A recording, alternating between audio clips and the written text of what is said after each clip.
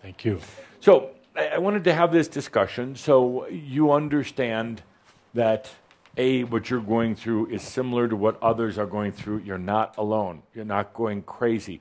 I would say some of the biggest symptoms right now that you're feeling, in spite of this, wow, I'm making some progress, things are really changing, but you're probably noticing intense bitchiness, irritability, agitation, a tremendous amount of agitation, just like about the outside world in particular, where you used to be able to find certain levels of happiness or joy with the outside world. Now, it's like having no desire to go there. As a matter of fact, you say to yourself, well, I'm supposed to be a nice spiritual person. You can let that go, but you still,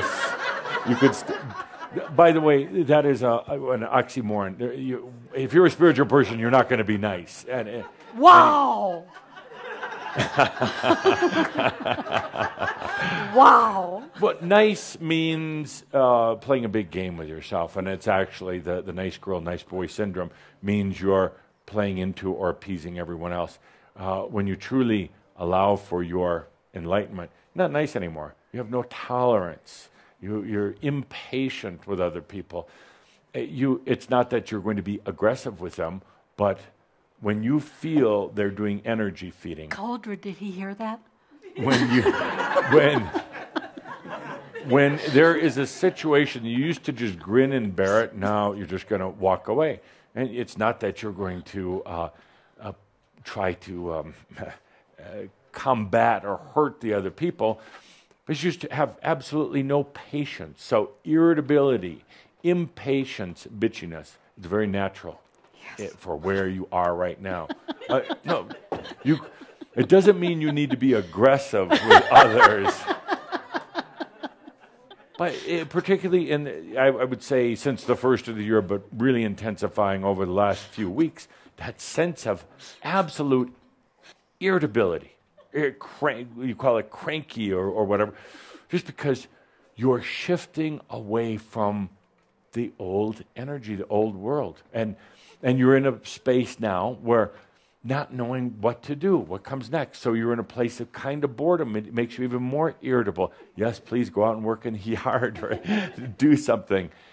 But you're finding that to be in public is very challenging these days. And as Tobias used to say, that too will pass. But you're just, thank God. Yeah. But you're going through that time. You don't even want to go to the shopping to the grocery store. You could be starving, and you would rather not go to the store.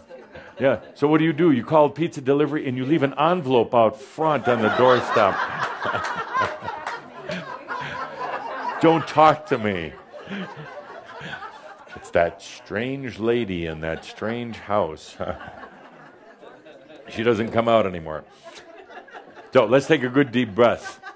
And we bring this up because I know so often you're thinking, well, I shouldn't be this way. Everything should be happy and like sugar plums. No, that's the toughest part. That's the really tough part. Tremendous irritability. So when we can laugh like this, when you could just work in the yard or go for a drive or something like that, that helps relieve some of it. But right now, it's just part of this transition. What's the cure for it? Like, what can we do to calm it? What can you do? That's a good question. Well, I've got a few minutes. What can you do? A, accept it. B, stay away from other people, please. Okay, here's Shambhur's suggestions. Drink. Okay. Actually, there is some scientific merit in moderation, please. Moderation, a glass of wine, it'll get you out of your own butt for a little bit. Light physical exercise is good for this.